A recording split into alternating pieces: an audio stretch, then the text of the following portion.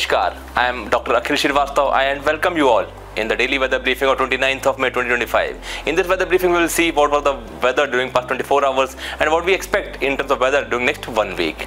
If we talk about the highlights of today's weather condition, then a deep depression has formed over Northwest Bay of Bengal. There was a well-marked low pressure area over Northwest Bay of Bengal yesterday, which got intensified into a depression today morning at 5:30 hours IST and lay over at Northwest Bay of Bengal, off West Bengal and Bangladesh coast.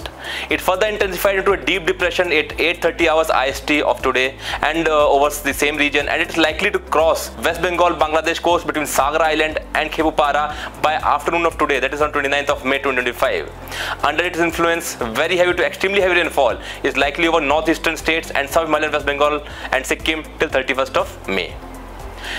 In addition to that, with respect to southern parts of the country, the very heavy to extremely heavy rainfall is likely to continue over Goa, Karnataka, Kerala and Ghat areas of Tamilnadu on 29th and 30th of May and reduce thereafter.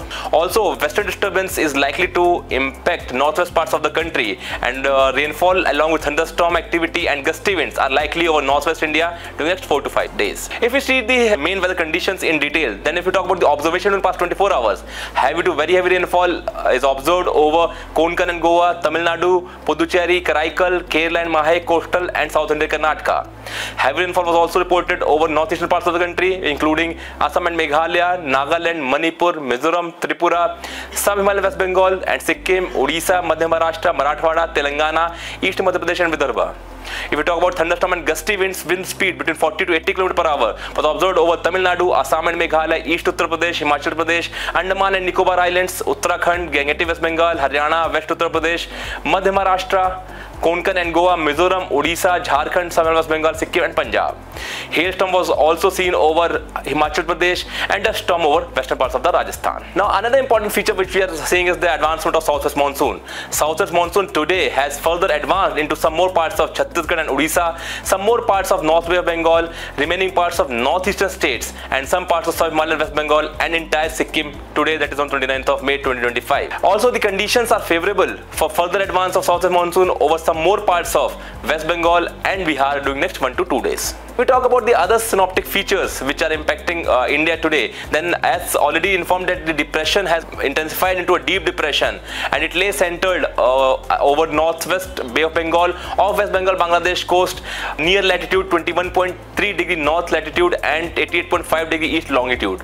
It was about 60 kilometers southeast of Sagar Island, 110 kilometers southeast of Vigha, 160 kilometers east of Balasore, 180 kilometers south-southwest of Mongla in Bangladesh and 180 kilometers west of Khepupara in Bangladesh.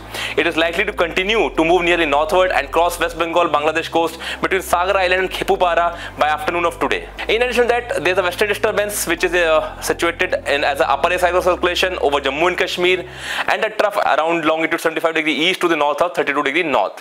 There is also another western disturbance, a cyclone circulation over northern parts of Afghanistan and neighborhood in lower and middle tropospheric levels. There is also a low upper air cyclone circulation in lower tropospheric levels over South Punjab and one over West Rajasthan. If we talk about northern parts of central Uttar Pradesh, there is a cyclone circulation in lower tropospheric level. There is also a trough which runs from southeast Rajasthan to the center of deep depression over northwest Bay of Bengal, off West Bengal Bangladesh coast, across North Madhya Pradesh, Chhattisgarh, Jharkhand, Gangetic West Bengal at lower tropospheric levels. With respect to temperature observed, we are seeing the maximum temperature yesterday was reported in 44.8 degrees centigrade at Barmer, West Rajasthan. Thereby, there was no heat wave condition reported anywhere in the country yesterday. And the temperature was in the range of 40 to 45 degrees centigrade in many parts of Rajasthan and Punjab, in some parts of Haryana, Chandigarh, East Uttar Pradesh, East Madhya Pradesh and isolated parts of West Madhya Pradesh. Temperatures are expected, with respect to temperatures, we are expecting no significant change in maximum temperatures over northwest India during next 24 hours and gradual fall by 2 to 4 degrees centigrade thereafter for subsequent 3 days. Maximum temperatures are likely to rise by 2 to 3 degrees centigrade over central India during next 3 days. And there is no significant change in maximum temperatures likely over any parts of the country. If we talk about weather warning, then as we are expecting the deep depression to cross today between Kepupara and Sagar Island in West Bengal and Bangladesh coast. The northeastern parts of the country specifically are expected to receive very heavy to very heavy rainfall with isolated extremely heavy rainfall. Accordingly, Assam and Meghalaya, Nagaland, Manipur, Tripura and Arunachal Pradesh, they are expected to receive very heavy to isolated extremely heavy rainfall on 29th and 30th of May. Isolated places in Meghalaya is also expected to receive exceptionally heavy rainfall. That means more than 30 centimeters of rainfall on 29th and 30th of May 2025. In addition to that, Sikkim, West Bengal, Odisha, they are expected to receive isolated places very heavy rainfall on 29th and 30th. If we talk about southern parts of the country, Ghat areas of Tamil Nadu, Kerala, Karnataka, particularly coastal Karnataka, southern Karnataka, they are expected to receive very heavy rainfall activity with isolated extremely heavy rainfall activity on 29th and 30th of May. Also in Konkan, Goa, also isolated places are likely to receive isolated places very heavy rainfall activity. As thunderstorm activity is likely over northwest parts of the country, we are expecting gusty winds from 50 to 60 km per hour, gusting 70 km per hour over Jammu and Kashmir, Punjab, Haryana, Uttar Pradesh, Madhya Pradesh and Rajasthan. During next 2 to 3 days, we are also expecting thunderstorm activity at isolated places over West Rajasthan, and accordingly orange warning has been issued for northwest parts of the country. Isolated places in Jammu Kashmir, in Uttarakhand and in Himachal Pradesh are expected to receive isolated heavy rainfall activity also. Also hailstorm is expected over West Uttar Pradesh during next 2 days. We are also expecting the red alert is issued for Kerala for day 2 for isolated extremely heavy rainfall activity. In addition to that, we are expecting thunderstorm activity to continue over northwest parts of the country and adjoining central parts of the country on day 2, that is on 30th of May. On 31st of May, the rainfall activity is expected to be of the category of very heavy rainfall in Kerala and isolated heavy rainfall activity in adjoining coastal Karnataka. We are expecting significant reduction, in the rainfall activity in the southern parts of the country. In addition to that, thunderstorm activity with lightning, gusty wind 40 to 50 km per hour is likely to continue over central eastern parts of the country. In northwest parts of the country, including Uttarakhand, Himachal Pradesh, isolated places, we are expecting heavy rainfall activity on 31st of May, including Jammu and Kashmir. And thunderstorm activity is likely over these regions with 40 to 50 km per hour, gusting 60 km per hour on 31st of May.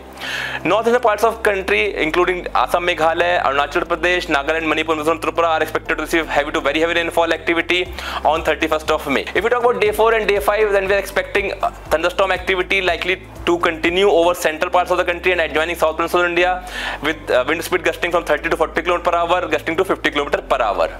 In northeastern parts of the country, very heavy rainfall is expected over Assam and Meghalaya on day 4, that is on 1st of June, and then heavy rainfall is expected on 1st June and 2nd June in isolated places over northeastern parts of the country. If you talk about west coast, then Konkan, Goa, coastal Karnataka and Kerala are expected to receive isolated heavy rainfall activity on 1st and 2nd of June. If we talk about 3rd June and 4th of June, we are expecting isolated heavy rainfall activity over Arunachal Pradesh, Assam and Meghalaya on 3rd and 4th of June. In addition to that, thunderstorm activity with wind speed gusting from 30 to 40 km, gusting 50 km is likely over Himachal Pradesh, Punjab, Haryana and Rajasthan on day 6 and day 7.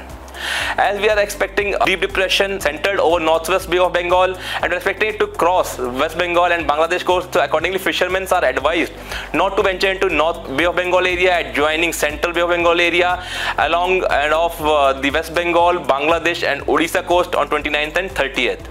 We are also expecting, because of extreme rainfall activity and exceptionally heavy rainfall activity over Meghalaya, there could be muds, there could be landslides, there could be mudslides, there could be waterlogging low-lying areas. The rainfall activity can cause trouble in the railway, roadway transport and also helicopter services may get affected.